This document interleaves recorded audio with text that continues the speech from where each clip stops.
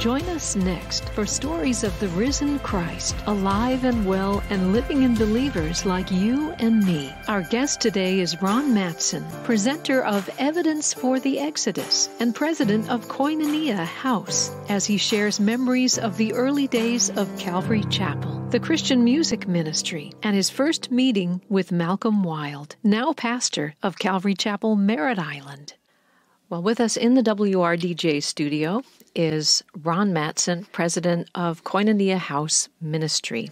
And Koinonia House has many resources for the serious believer to aid in his or her walk with the Lord and study of the Scriptures. You can visit khouse.org online. And Ron and his lovely wife, Marcy, have been here at Calvary Chapel Merritt Island sharing a special presentation, Evidence for the Exodus, comparing the biblical narrative with the journey taken by the Israelites, led by Moses, as described in the book of Exodus, as well as in the book of Numbers. Ron has been in the pastoral ministry for 30 years and married to his wife, Marcy, for 46 years. God's taken them to many different countries around the world, some of which they have resided in. And we just want to welcome you, Ron. Well, thank you, Maureen. It's a pleasure to be here. With that kind of introduction, Ron will have, no doubt, a lot to say. First off, you have a history with Calvary Chapel Merritt Island and with Pastor Malcolm and Carol Wilde, so maybe you could clue our listeners into that. Certainly.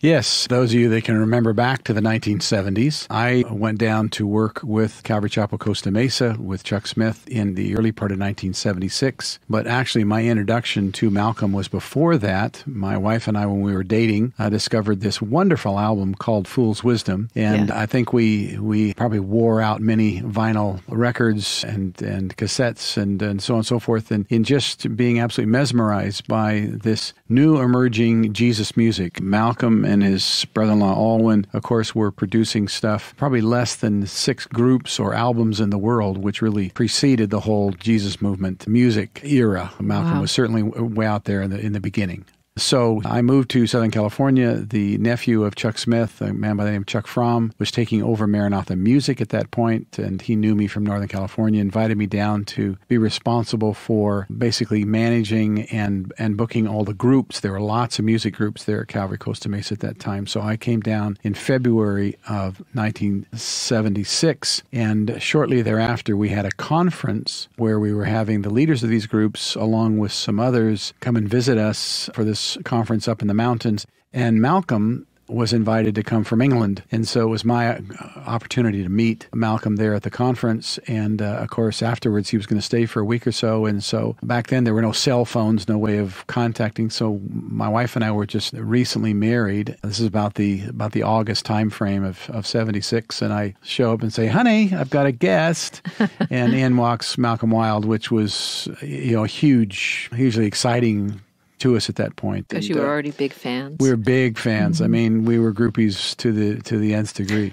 And so there he was, live and in color. And so he stayed with us, and a friendship was forged. Shortly thereafter, I think probably by the end of the year, I was responsible for helping Malcolm and his family transition to and eventually immigrate to the United States. So we were the ones that met Malcolm and Carol and their family at the LAX airport. Wow. Took them down to Costa Mesa, got them a house, got them furniture. And because we were going to be working together, I was responsible for taking care of the music groups and their concerts in the United States, and we wanted Malcolm to help us with his contacts, open up possible opportunities within Europe. And so the two of us worked very close together there initially, and then eventually by sort of 1978 or so, began a ministry at Calvary Chapel, which was really the first vetted missionary organization at Calvary Chapel Costa Mesa, called Spirit Wave. Malcolm might have mentioned it at some point, but we started this ministry, he did, and I came along to assist him. And so it began to take teams, bands and teams to Europe, but primarily focusing on England and using his contacts.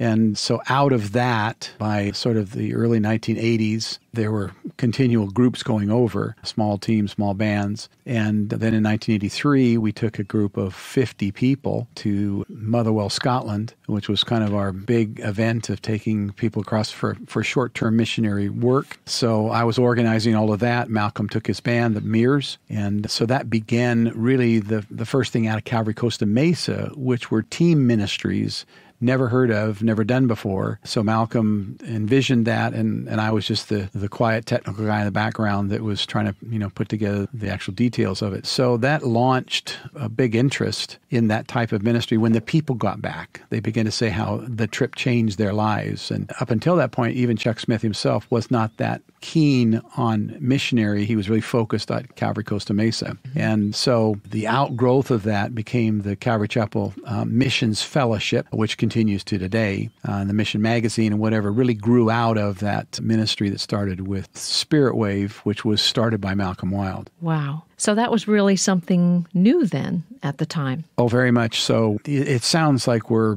boasting. But the truth of the matter is that was an era where most things were new. We weren't even modifying things done elsewhere. I like to remind, my children as they were growing up, as the styles of music was changing all the time, and they'd say this new thing. Having grown up in the 60s, going to the 70s, I said, yes, my generation really invented rock and roll.